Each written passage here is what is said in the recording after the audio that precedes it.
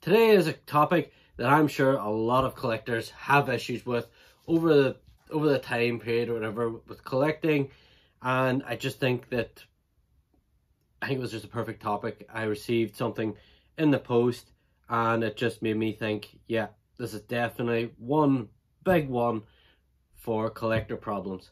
So this is collector problems number 2. What's up YouTube? I'm Alpha Prime and welcome back to the channel. So usually when you receive parcels, this is sort of the standard, for me anyway, when you're collecting stuff. A box, generally with bubble wrap or those new air cushiony looking things, which I have none about. Yeah, I have none about at the minute, I don't think. So, becomes a little padded. The box is definitely firm, protects the figures, protects the boxes. I don't collect boxes, so that doesn't, the box bit doesn't really matter to me if it comes with a wee dent or whatever that there. As long as the figure is in good shape, I don't care if it comes in one of these boxes and by accident whenever it's getting packaged or in transit to the store, it becomes damaged itself, the box itself. That's no big issue to me. Do not care, do not mind. Which is a good thing because, one of my nephews got to one of the figures before I even got it. I think it was for my birthday or whatever. Got to the thing, ripped the packaging, but I don't collect packaging, so it didn't bother me. But I just think that, this should be the standard, and to most companies, to be fair, this is definitely the standard for packaging. But today, I got a package, and it just leaves a lot to be desired. So without further ado, let's see.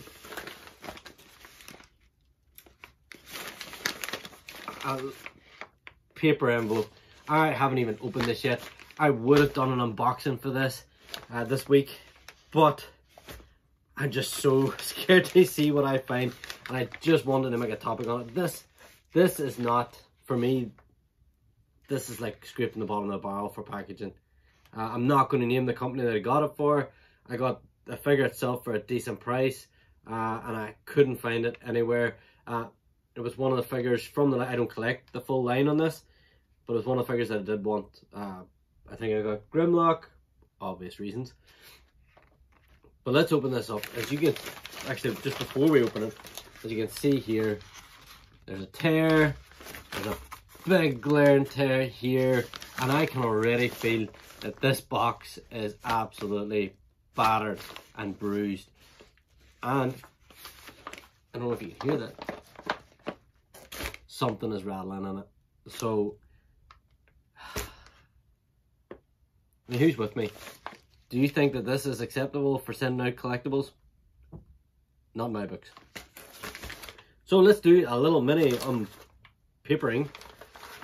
It's not really unboxing, but I mean, it's got a bubble wrap inside, but as you'll see now, that does not protect it whenever it's getting thrown about. Now, it's not so much the delivery company's fault at this stage, especially when it's wrapped like this. I mean, this is the store's problem. So, I got Nightshade. Now, there's not a lot of oil transformers. That's what got me really interested in. I have watched Earthspark, and it's an alright story. It's not bad. It's a lot better than Transformers RID 2015. Just putting that out there. It's a lot better than that. But, I mean, look at that. I don't collect boxes, but if that would have came to me inside a brown box or whatever out there, I knew that they maybe got it like that, and the fact there's something rattling about in there, and I hope it's a weapon or something out there, because I don't see any damage to the figure from what I can see. But that's just not acceptable. I mean, how do they know? I could have been someone that collects it, an inbox collector. They send it out in that sort of packaging to me, I would be straight on the phone to them and tell them I'm not happy and I want a refund. I'm not a box collector. As long as the figure's okay, I will be grand. But that's why I think this topic is definitely a thing. It's definitely a collector's problem, let's face it, because there is a lot of collectors out there that collect and keep the figures in package. It's not my preference, as you can see.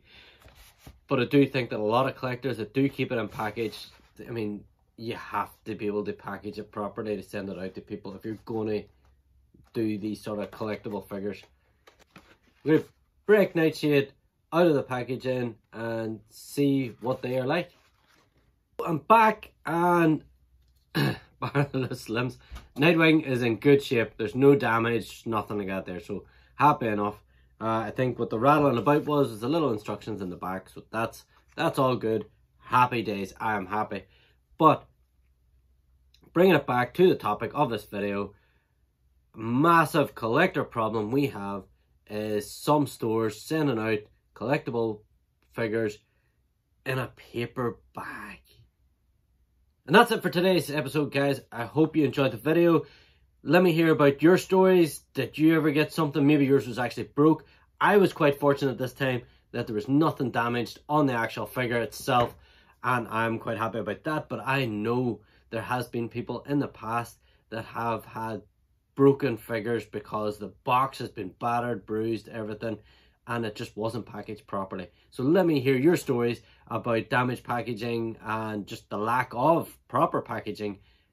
You can either comment below or do a video and then comment below and let me know that you've done a video, and I will go and check it out. So until next time, guys, stay awesome.